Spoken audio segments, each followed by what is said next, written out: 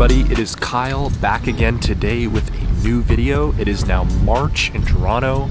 Today is actually abnormally warm for this time of year. So this is a vlog. I've got a couple of projects I need to shoot that I'm gonna just do concurrently. So I thought I'd take you along for the ride. I'm starting here on the U of T campus and I'm heading downtown. I'm gonna start at Bay and King, right in the heart of the financial district, and see where I get from there. But the goal is today, for a school project, I need to shoot some long exposure photos of moving vehicles.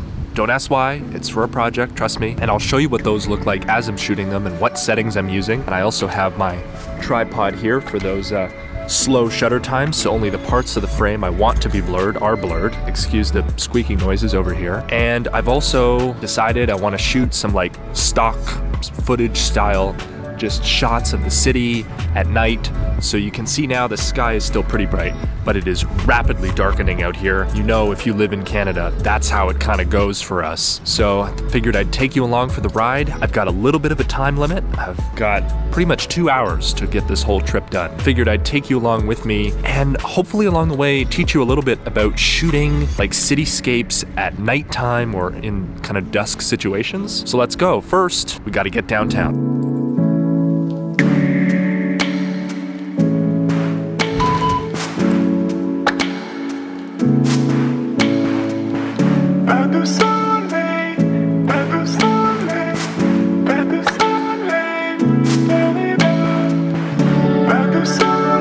So I've gotten off at St. Andrew's Station. It's the closest I can get without going around the horn on Toronto Line 1. And now I'm taking the path underground to First Canadian Place, which is at King and Bay. If you know Toronto also, you know the path. Because although it is warmer than usual outside, it is still not warm in absolute terms. And now it is very dark, and I apologize for that. But yeah, the path, by the way, it's Sunday night.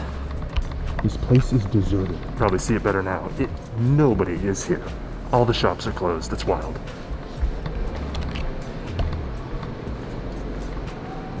This is the headquarters of one of the 5 largest banks in the country. It is totally deserted. COVID plus Sunday night means no crowds. So just down there, that is King and Bay. That is where I'm heading. Here we are. I've actually got almost exactly the lighting I want.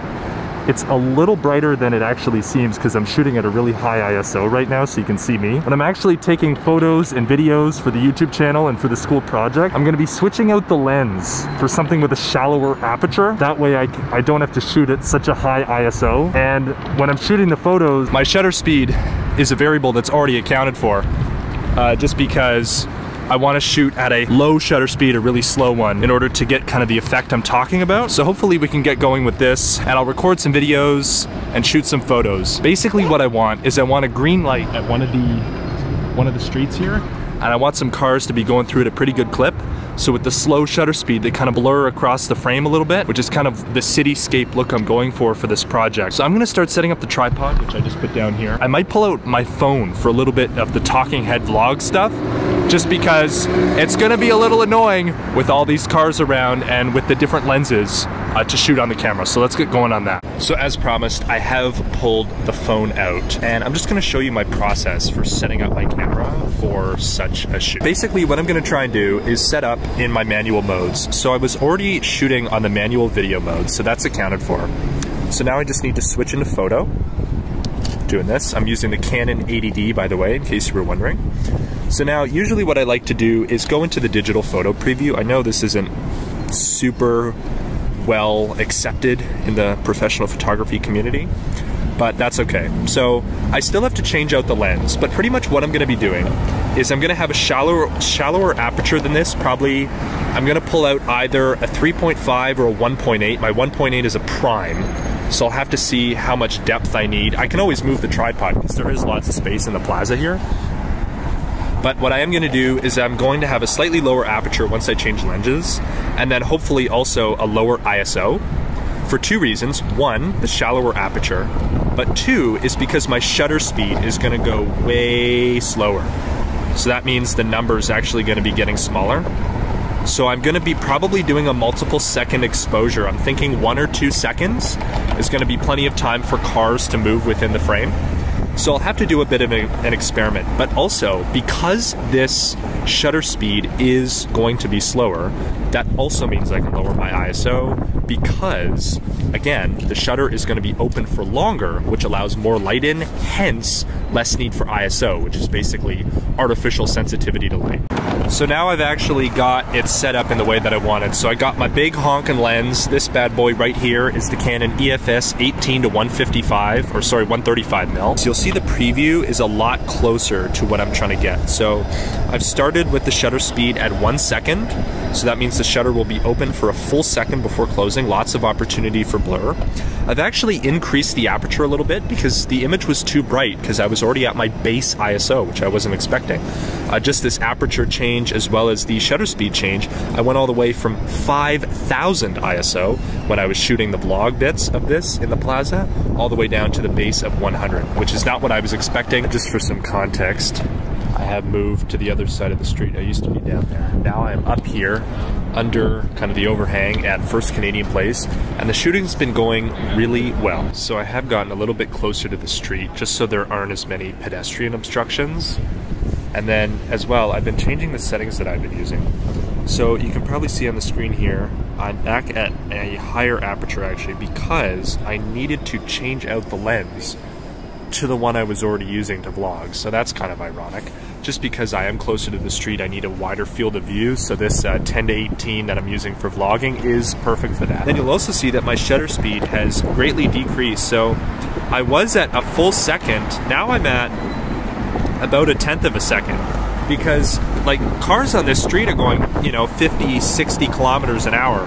So if you do like the full 1 second of blur, you're not going to be able to see anything but the headlight trail, which is kind of cool, but not really what I was going for. Pretty much any car that's coming by here, I'm just trying to pull autofocus on it, hit the shutter button, and see what happens. So gotten a lot of good photos so far, which is really nice. Okay, so the situation is now that I basically wrapped up the shooting I need to do for my project.